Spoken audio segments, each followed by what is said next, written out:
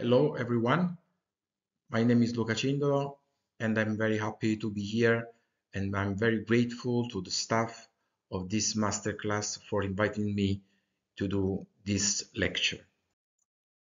I will present the technique of implant and removal of this nitinol device, so-called the iTIND.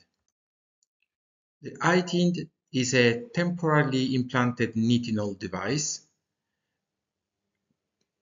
composed by three nitinol arms at 5, 7, and 12 o'clock position, attached with a polyester retrieval suture and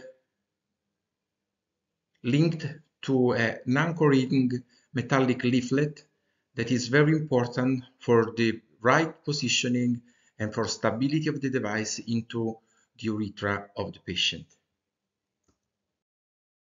The mechanism of action of iTIND is fundamentally a tentative to reshape the prostatic fossa. After the insertion, the iTIND still in place 5 to 7, even 10 days, and during this implantation, the device expands and exerts a gentle pressure in three precise points of the prostatic urethra and prostatic fossa, and try to still open the bladder neck. After 5 to 7 days, the device is completely removed by a quick procedure and leave a wider opening through which the urine can pass better. Here you can see some picture. On the left you can see the images of a bladder neck and a BPH patient before the implant, and then you can find in the last, on the right picture, the images of the bladder neck after the implant. You can see this opening of the bladder neck, that it was closed on the left and that now shows a triangular open on the right. Personally, I used some mist before adopt iTIND, and here I would like to present why I needed to learn and to appreciate this device. The first reason why I adopted this technique is because I needed to offer solution for all kind and sizes of prostates in very different population of patients, very young or very old. Again, I needed also to adjust my personal action and treatment to patient expectations. Here I'm referring to preservation of ejaculation, respect of the all sexual function.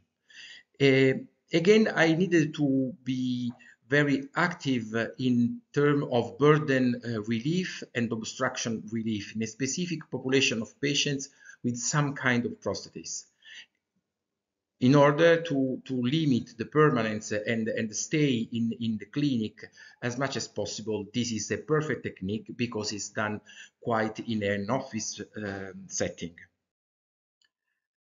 Of course, as for the other minimal invasive surgical techniques, the use of iTIND is based on a very careful patient selection.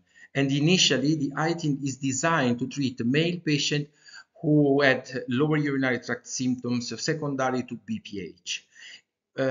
Here you can find on the right in this table the patient baseline characteristics coming from the clinical studies done during the last 6 years, and we can appreciate that, of course, the mean age of patients treated was important. It was completely overlapping to the typical population of patients treated for BPH by TURP or other MIST. But what is more important, in my opinion, is that the prostate volume treated in this population was around 40-45 milliliters, that precisely define the candidate that can be very well treated with this device.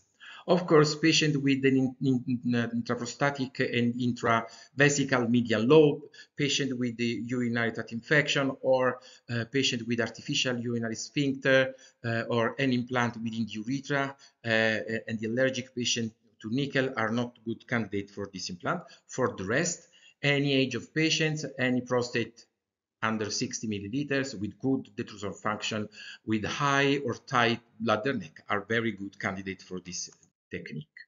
The technique is very easy.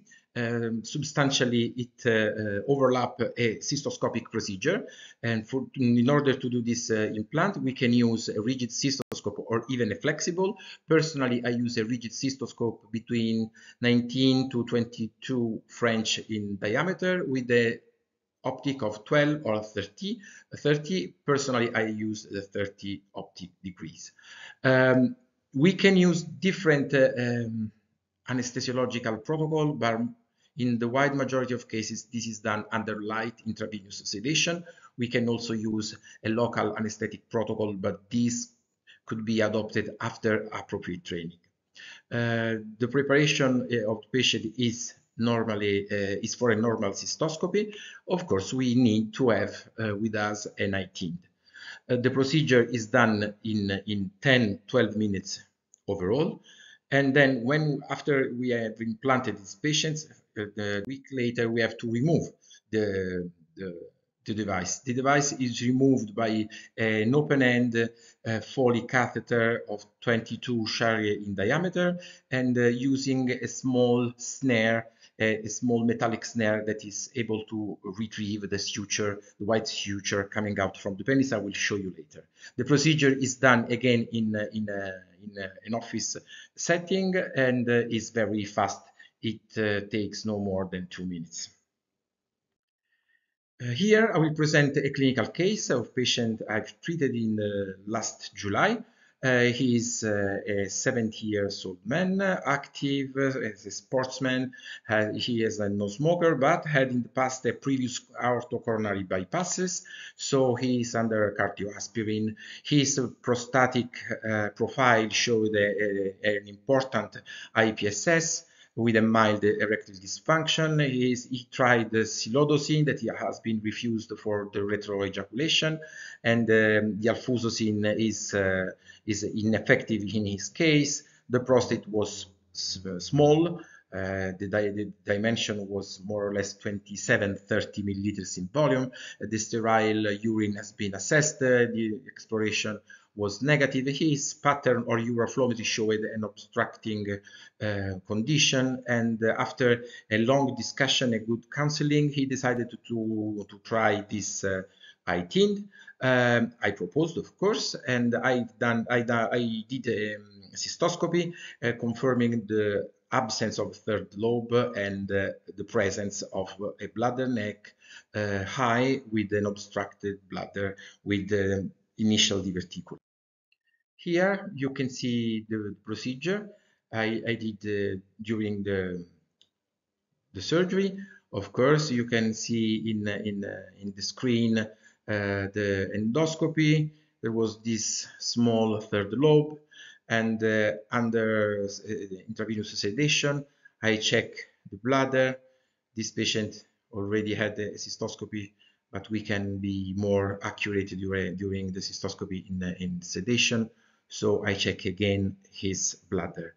During the cystoscopy, I fill the bladder with saline.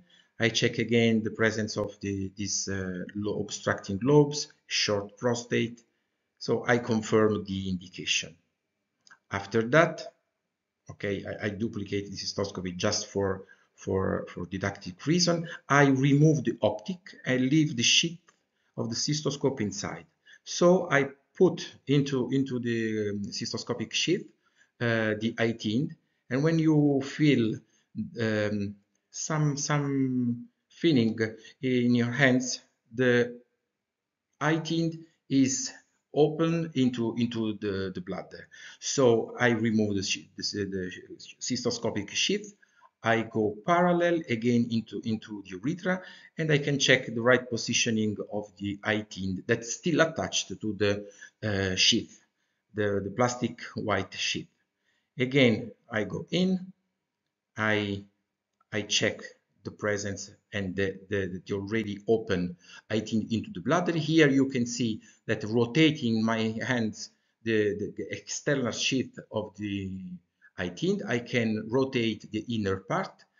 I will do this because I need to find the metallic posterior leaflet that should be positioned under the bladder neck, few millimeters from the verumontanum. This position, this maneuver is not very easy because you have to understand by tactile sensation and also under visual control when the leaflet arrives in the right position. When you check this, and after a gentle check of the presence, you can see few millimeters. Okay, this is the bladder neck. The device is open, so the two arms at 5, 7 o'clock are correctly positioned. I go out and I remove the knot, the posterior knot, and remove the sheath. From the penis of the patient, we will have only this white suture, and we fix by some strips or adhesive to the penis this white sheath. The procedure is completed. We have to recommend to leave this white suture in this position. We can leave also a few centimeters, avoiding urethral damages in case of erection of the patient. You recommend to maintain this part of the body dry. 1 week later, we take the patient again in our OR just for safety reason. With the catheter already lubricated, we use the snare. The metallic snare is gently introduced into the catheter.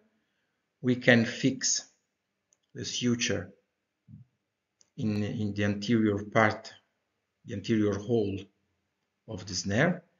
This allows us to pick up the suture that is very important for the retraction and removal of the device. At this moment, after a good lubrication of the urethra, you can see a lot of gel. We can go into the urethra. Again, one more injection of gel is good. We can go again in. When you feel the presence, the resistance of the catheter against the plastic part of iTIND, you fix your hand and you ask your assistant to gently remove the iTIND that is completely collapsed into the catheter. Then you remove the catheter with the iTIND inside. The procedure, as you have seen, is very fast, is quick, is completely non-traumatic, there is no blood. You have to check again at the end the integrity of the device. This is a part I like more because we have to be sure the whole part of the device has been removed. The postoperative results in this case were satisfactory. The patient is disobstructed with a good relief in terms of symptoms. He experienced a mild hematuria because he was under cardioaspirin, preserved ejaculation, and is very satisfied. This is a typical case, but in the literature, we have the same sensation, we have the same information. This device is active after 4-6 weeks, I will say even 2 months, but this device works very good, very well in terms of obstruction relief and increasing of patient satisfaction. Personally, I've done 12 implants and I have 12 months follow-up of these patients. Personally, I follow all these patients, and this is the reason why I learn from my cases, and I can share with you some suggestions. First of all, you have to do a very deep preoperative counseling, if it's possible, even 1 month before the implant, discussing with the patient and the couple what are the alternatives and what are the reasons of selecting this specific device. I consider uroflowmetry and cystoscopy mandatory before this procedure, because we have to be very careful of the indication, especially on the shapes and the prostatic fossa anatomy. In case of suspect of perineal hypertonia or even dyssynergia, urodynamics and even electromyography should be considered, because the success of this technique is in the right indication. An adequate pain management during the first week and the possibility to have a rigid cystoscope in case of troubleshooting during the removal of the device should be highlighted. For me, in my hands, the iTIND is a very smart solution. We can appreciate the benefit of the patient on the patient even after the removal, but more or less it is suggested to wait for 6 weeks between re-evaluate the patient with a good neuroflowmetry and after the alpha blockers withdraw, of course. The iTIND works like a monolateral incision of the prostate, but probably do better because is a 3 radial expansion in the prostatic urethra. And before you approach this technique, it is important that you you should very careful in selection of the patient, and you should be very careful in evaluation of his expectations in terms of sexual sparing technique. In all clinical studies, the prostate volume is less than 80 or even 60, but in practice, the best patient has a prostate volume no more than 40-45 cc's without a protruding medial lobe. For me, this is a very new technique that complete the panorama, the menu I can offer to all the patients referring to me for alleviating the LUTS for BPH, especially in this kind of prostatitis. Thank you very much for your attention.